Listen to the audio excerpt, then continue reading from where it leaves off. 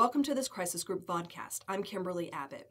Guatemala has become a principal hub for illegal narcotics headed from South American producers to U.S. consumers, and Guatemalans face crippling violence as drug cartels battle law enforcement and each other. Guatemala is newly democratic after decades of civil war and state-sponsored violence, and its economy is growing steadily. Yet violence and corruption, byproducts of trafficking, threaten to pervade Guatemalan politics and society. Guatemalan's leadership is only beginning to organize an effective response. To talk about this, I'm here with Mark Schneider, Crisis Group's Senior Vice President and Special Advisor on Latin America. What social, environmental, and political factors make Guatemala such a hub for international drug trade? I think first you have to mention geography, that Guatemala is positioned right on the main road from the Andean countries where cocaine is produced and the United States where cocaine unfortunately is consumed. And so what's happened over the past several years is that drug traffickers have begun to ship through Central America, through Guatemala, to Mexico, and then to the U.S.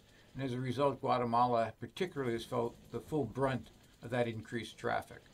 And second, you have to remember that this is now 15 years after the signing of the peace agreement. And one of the commitments was to include the indigenous population in the mainstream economic and political growth in the country. And that really just has not happened. And as a result, you still have a broad portion of the population that feels itself outside the mainstream of society. And as a result, you have an enormous poverty among that community, and young people, both in the rural areas and in the urban areas, just simply have no options. And as a result, many of them are available to drug traffickers, organized crime, gangs. Extranjeros narcotraficantes reclutan guatemaltecos, les ofrecen dinero y son autofinanciables.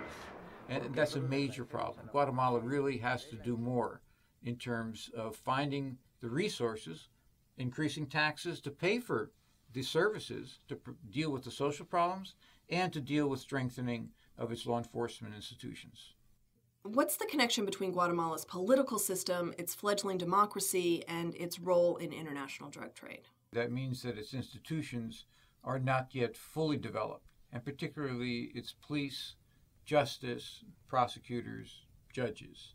And as a result, the drug cartels, with the enormous amount of money that they have to operate and the strength of arms that they have to use, have been able to push the Guatemalan government around and to establish themselves in the areas where they need in order to move cocaine through the country. So they're essentially acting as bullies. They're essentially acting as bullies or buying whoever they need. And in that process, obviously, they weaken Guatemala's governmental institutions. And then they also use that money to influence campaigns, to buy candidates, and to generally try and ensure that local governments where they're operating either ignore them or collaborate with them. That's why over the course of the last several years, when the CC, which is the International Commission Against Impunity in Guatemala, was brought in to operate, one of the things that it was able to do was to remove nearly 1,700 police who had been found to cooperate with or collaborate with these drug traffickers. And what about the political elites? How many of them are connected to this drug trade? You can't say this particular individual or another individual, but several of those political figures have been prosecuted. Others in the various parties have been forced not to run for office.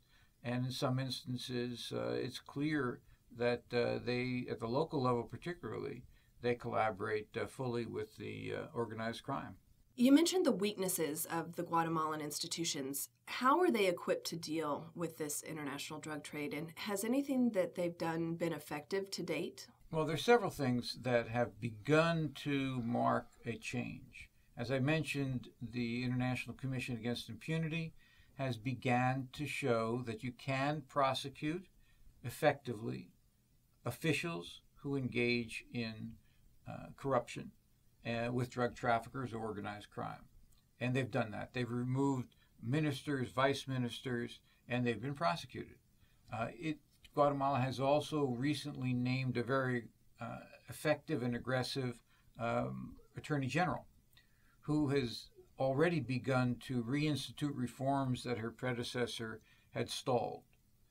Similarly, there's been some indication that some of the reforms that have been proposed, at the very least, both presidential candidates felt that they had to say that they would continue those reforms.